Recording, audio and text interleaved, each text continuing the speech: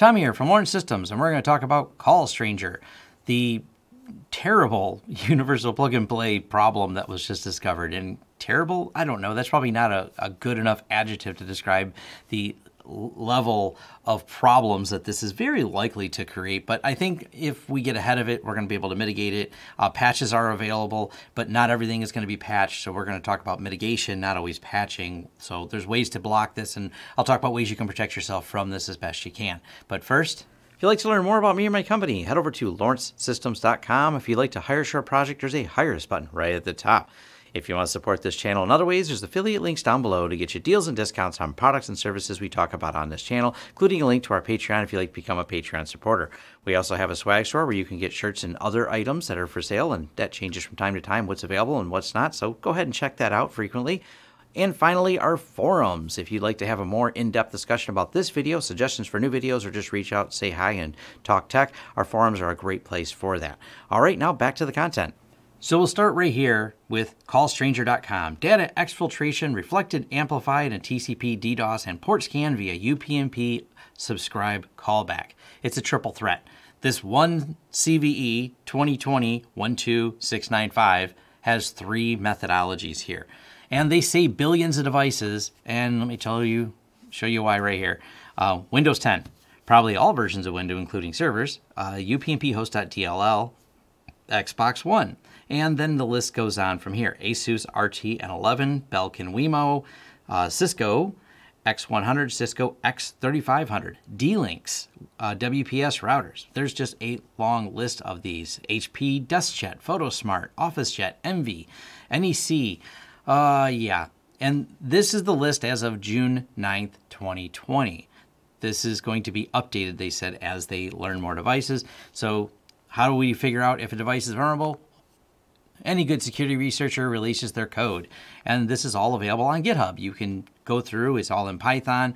They have testing, and they've really documented the whole schema and breaking down exactly how they did their testing, so they can go in here and dig into it. And just what a mess. And we'll play with the code later maybe, but for right now, you can see it's just kind of a mess overall. Now, there's a good write-up over here at Bleeping Computer on the same topic. CallStranger UPnP bug allows data theft, DDoS attacks, and LAN scans.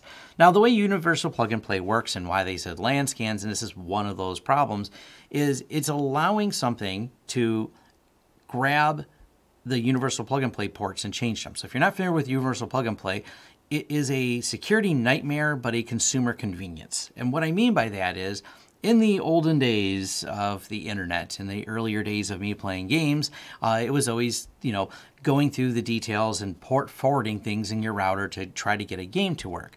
Well, obviously they wanted the gaming industry and other industries related to that needed port forwarding, and all the different IoT devices now are taking advantage of this. The UPnP was designed to just automatically and universally plug and play those ports. So you have an Xbox, for example, which is one of the vulnerable devices listed on here, and that Xbox would go talk to your router and say, I would like you to open these ports so we can play this game. And the router would say, no problem, let's go ahead. And the router firewall would open up the ports, and away we go. Now, you can see this is really convenient because now I don't have to try to walk someone on the phone. Oh, to play this particular game, here's the list of ports, here's all the settings, TCP this and UDP that, and port this and port that, and that's really challenging. And Universal Plug and Play solved that. And from anyone who's doing security research, it's just a place to keep poking at. Now, generally speaking, you're safe with UPnP, generally speaking, because the device needs to call out to play the game, so it does so in a manner by which talking on the inside of your network to make that external connection. Now, what this vulnerability is, what happens is some of these devices have it facing WAN and LAN, or some people, for reasons beyond my knowledge, because there's not good security practice. I, don't know the way to describe it. Have put some of these devices with UPnP directly on networks, directly public facing on public IP addresses, essentially not behind firewalls. And some firewalls, some of the consumer ones, and some of the devices also have this problem where they're listening on the other side. They're listening on the WAN port. So this allows all kinds of pivoting in and out of the network. And if these devices themselves that are behind a firewall also call out to a server and have that malformed information, they are going to perform what they referred to as a pivot. So they reached out, got bad information, pulled the call back, and then they can pivot within the network and essentially reflect and act like essentially like a cross-site scripting system, attack. And there's like a lot of little flaws that could go wrong here. Now, how do you protect yourself against it? And let's just scroll down here. We do have some mitigations and protections about it. So despite patches being available for almost 2 months, updating all devices is unlikely to happen anytime soon, if ever, which is just the fact of things. People don't update things, and if they don't auto-update, no one bothers to load new firmware on their devices. It mainly depends on the vendors to implement fix, and it takes time when dealing with the protocol vulnerabilities. Furthermore, many devices will no longer be supported and are not able to receive updates. That's just common. These devices get out there unless there's an extreme market pressure to do so. But let's talk about fixes. So not all UPnP stacks are vulnerable. There are a couple that are not. So there's going to be that issue that if you have a device, which is not easy to tell because this is a developer choice and you may not be aware of what the developer used to build the device you're using, but let's go down to the actual mitigations here. Disable unnecessary UPnP services, especially for internet-facing devices. Now, this is just a really important thing, and you may or may not be able to, depending on if you have a consumer device that has that ability. Check intranet and server networks to be sure UPnP devices, routers, IP cameras, printers, media, gateways, etc. are not allowing data exfiltration.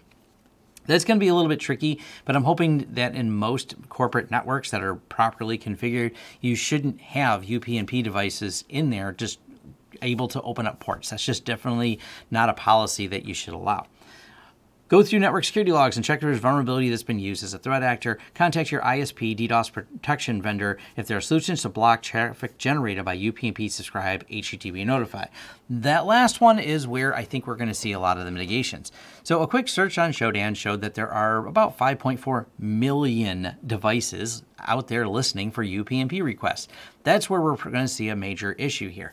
And many of these devices are probably owned by consumers, some of them owned by businesses that misconfigured them, or IT people in general who just did not configure these well. And we're probably going to see a bunch of mitigations coming directly from the ISPs. Not the first time this has happened. Years and years ago, when the internet started becoming more popular via like cable modems and such, the first problem that was discovered rampantly was that, well, people were just plugging it right into their computer without a firewall, and then publicly sharing their printers and publicly sharing their files. Whoops.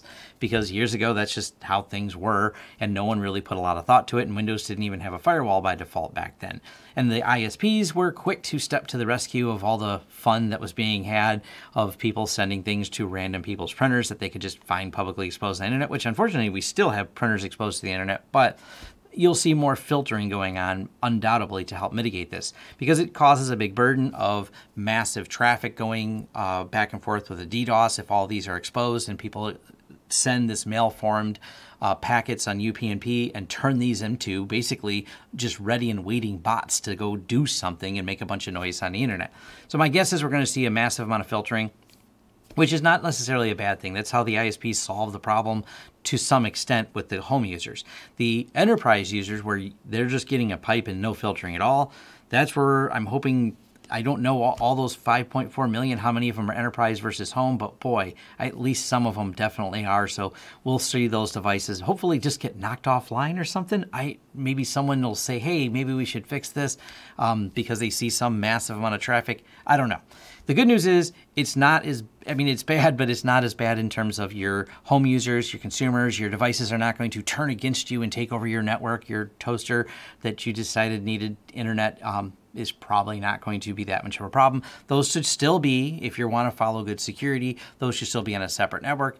And also, and I'll use my laptop as an example, my laptop comes into hostile networks all the time, and this is running Linux, but you can do this the same with running Windows. Turn the firewall on. You don't need, unless you really have a need, you don't necessarily need anything inbound on your computers to be listening. So if you are sharing a network with one of those devices, don't worry about it too much. If the Xbox and is over there and it's on the same network, the likelihood of them turning the Xbox to turn an attack to your Windows 10 computer, Windows 10 laptop, or Linux laptop, pretty unlikely in those type of devices because they're well updated. If you have some random kind of off-brand, as cheap as you could find IoT devices, well, there you may have a problem. Keep those on a separate network if they need internet.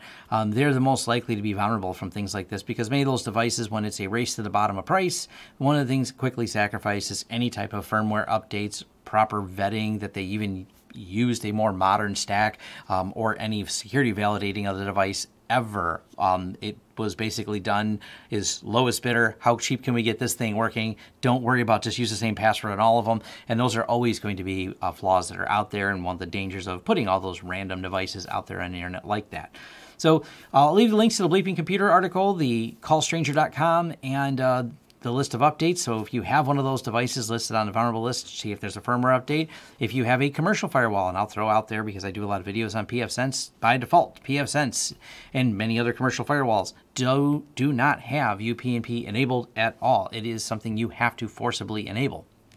Alternatively, if you didn't want UPnP because you had it on previously because you wanted some game system to automatically talk to your router, but you decided maybe that's not the best idea, even though it's really convenient, you could also just look at manually mapping ports on there.